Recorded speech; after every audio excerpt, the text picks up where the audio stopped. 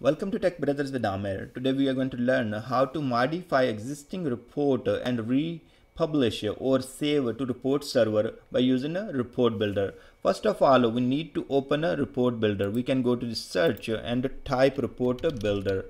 So once we type it, it will give us any report builder we have installed on our machine. If you have not installed, you can watch my previous video where we downloaded and installed the report builder. Other way around, to open the report builder is go to the report manager, and in this UI you will see the report builder. If you do not know how to get to the report manager, you can go to the search and then type SQL Server reporting. So once you write SQL Server reporting, it will give you SQL Server 2014 or 2016 reporting services configuration manager, and from there you can take a look on the reporting services URL and the report manager URL. So let's connect to the instance of report server. So one we have here, and now we have web service URL. This is the report server URL that we need to connect in the report builder, and this is the report manager URL that we are connected as of now. We can see the things right here, such as folders and any reports we deploy here, and our user can preview the report. So this is the user interface where we can manage the reports, publish the reports, and do a lot more. Now once we are here, let's say I initiate the report builder from here. Then it will open a report builder. I already have opened that. I don't want it to waste time. It takes a little bit of time to open it for me especially. And now you will be making some changes. So one way to do it, you can go to the file tab and open. Now once you open that one, it is going to show you the contents such as recent sites and servers, and we know that we are connected, or we've been connected to SQL Server 2016 reporting services instance.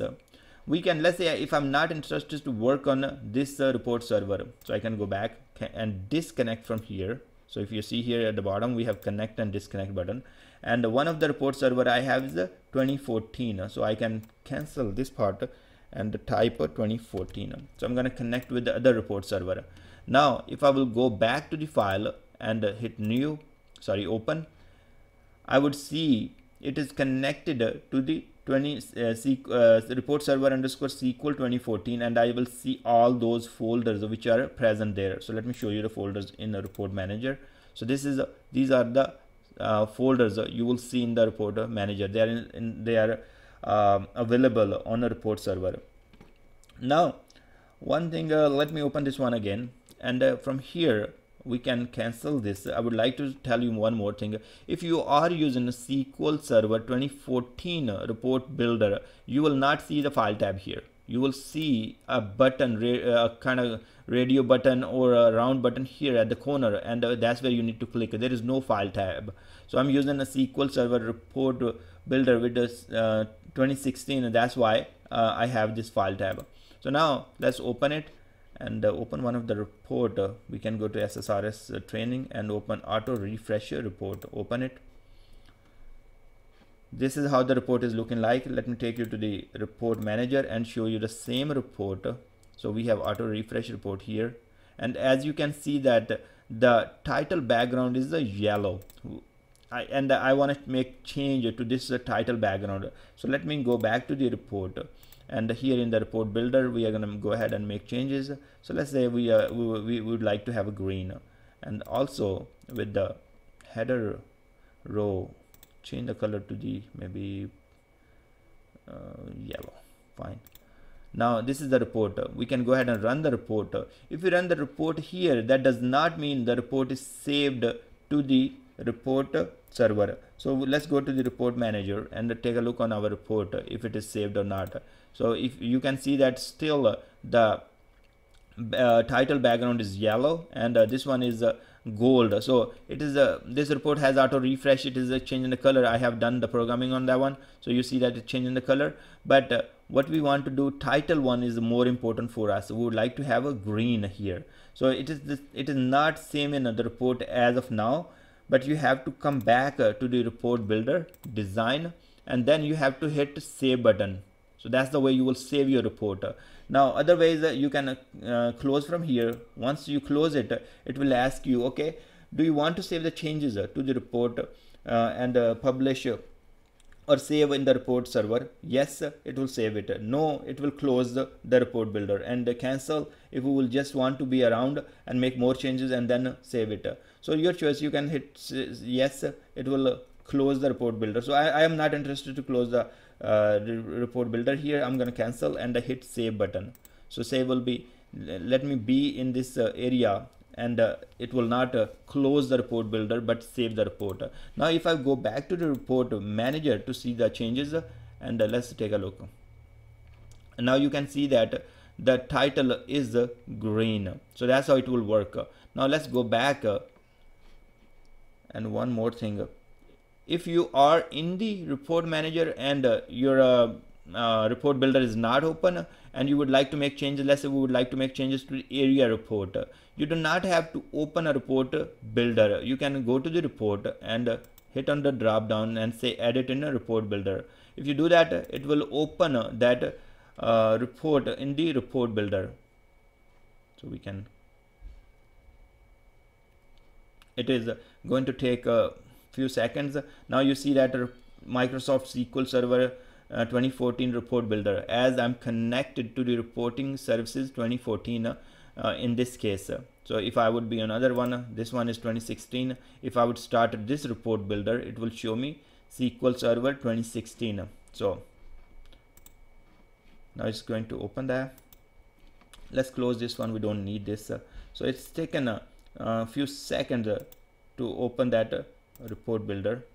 Also, we do not need the reporting services configuration manager, but this is a really nice interface where you can get the information, where you can set the service accounts and all that, and you can also set the email settings for your let's say you are going to use the subscription and all that. So you can set up the email server or SMTP server here, so that will be used by your subscription and all that. So let's cancel this out, and we are waiting for the report builder. So report builder came with this report. As we had clicked on edit this report, we did the area report and we said the edit in report builder. So it has opened that one, and we can go ahead and make changes. Let's say we would like to have a title, sale chart, sorry, that's it. If you have noticed that it is already connected to the SQL Server reporting services 2014, that's report server for my name for my SQL Server 2014 instance. And if you will start from here, you do not have to connect in the report builder, because it know that you are initiating from this report server instance. So it will automatically connect to that report server instance. So once you are done with the changes, you can hit save. Make sure before you change it, save it. I will recommend you another way. Let me show you that quickly. So in case, let's say I made this change, fine, this time I made the change, but now I need to make more changes. So here, let's say I would like to set the background color. So let me go to the, sorry, here, let's say we would like to have a color small, something like this.